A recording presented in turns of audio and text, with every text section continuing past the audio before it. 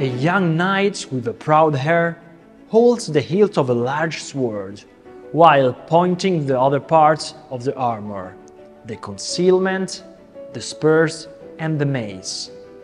Behind him, a squire holds the banner pole and carries the barbozza, the part of the armor that was meant to defend the face and the neck. Traditionally, the warrior has been seen as a portrait of Erasmus of Narni, known as Gattamelata, and the squire has his son Anthony, although some critics in more recent times have suggested it may be Cletus, the valiant lieutenant of Alexander the Great, about to mount a horse on some expedition to Asia.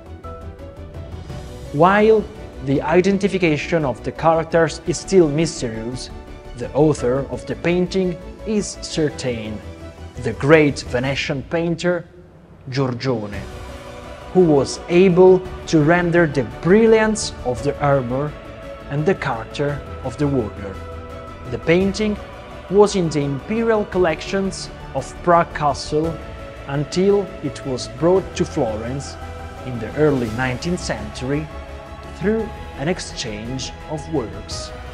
Giorgione, Portrait of a Warrior with a Squire, 1501-1502.